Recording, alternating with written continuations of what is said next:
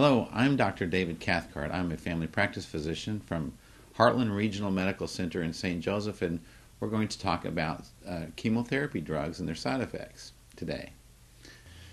Chemotherapy for stomach cancer can be given in the form of injections or perhaps through an IV or even pills. Sometimes chemotherapy for stomach cancer particularly is given before surgery to remove the tumor or even after surgery.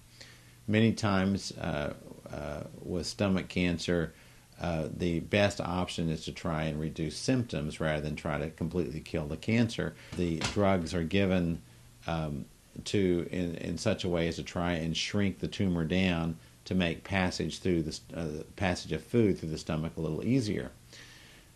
Unfortunately, like all other chemotherapy drugs, they have side effects, and the side effects again can be hair loss, weight loss. It can cause nausea, and since that's one of the things we're trying to avoid with stomach cancer, we have to deal with that, and it's often dealt with by reducing the dose or giving other medications that might help reduce the nausea that comes along with chemotherapy.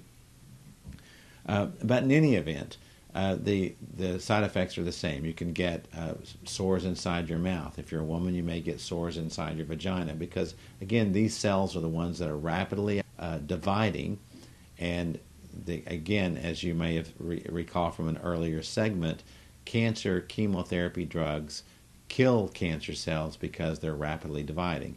Any cell that's rapidly dividing, like, for example, in the mouth, or the hair or the cells inside the vagina are also rapidly dividing, so you're liable to get sores in those areas or hair loss.